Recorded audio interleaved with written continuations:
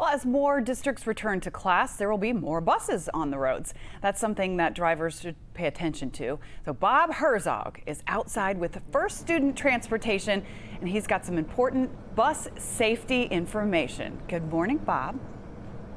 Good morning, Jen. Out here with my buddy Ken Jones from First Student once again to talk about buses, what you need to remember as a driver, and certainly what the kids need to remember as they get on the school bus as well. Ken, are you ready for another school year? We're ready for a great school year this year. Always want to get things started on the right note, I know, with the kids, but it's also, I think, important for drivers, whether they have kids who are going to school this year or not, to remember, going to see a whole lot more of these out on the roads.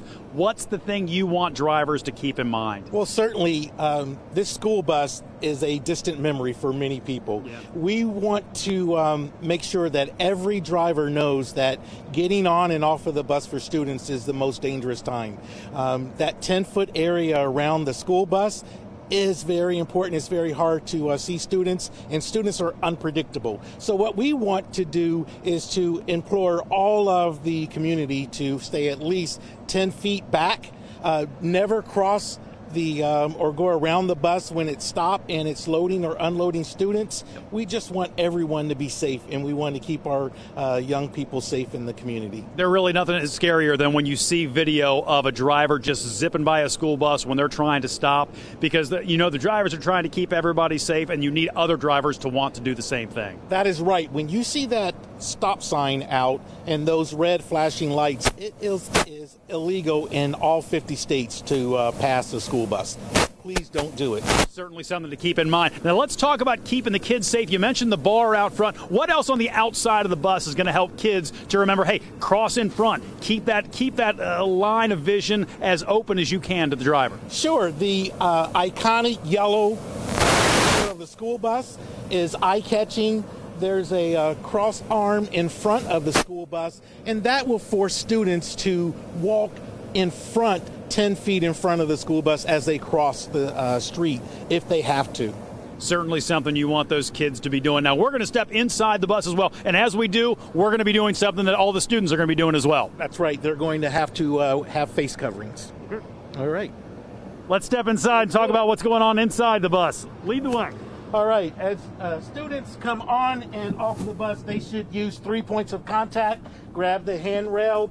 As we, this year, as a part of social distancing, when a child enters the bus, what they will do is the student that gets on first will go to the rear of the bus and sit. Okay. And then we will sit and have assigned seats to move forward as kids come on. That way, there is no crossing of students on the bus. When we depart and get to the school and let the students off, the kids in front will get off the bus. Okay. That way, no one in the back is walking by another student.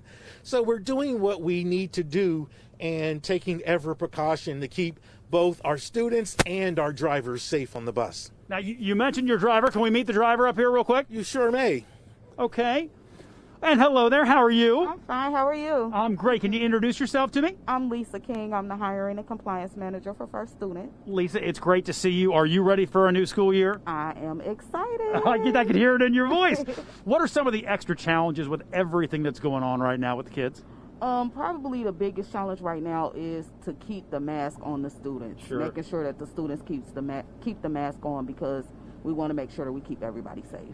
How difficult is it for you and for any driver? You want to meet all the kids. You probably want to establish that kind of relationship so that they know, hey, when I'm asking you to keep your mask on, it's to keep you safe. It's all about building a rapport with your students when they first get on the bus. So they'll respect you a whole lot better if you build that rapport and that first step with the children. Well, if they can pick up on any of the excitement coming for you, and I know some of the other drivers, I think that rapport is going to go just fine. Pleasure to meet you. Have a great school year. Thank you so much. And Ken, I'm going to come back to you very quickly, because before we get out of here, if we're talking about First Student and you're serving CPS kids, there's no way I cannot ask you about what's going on with Metro. Are you guys involved with that at all? Does it affect what you do in any way, shape, or form? No, our contract with CPS is for elementary age students, and we've had no communications with CPS in that regard.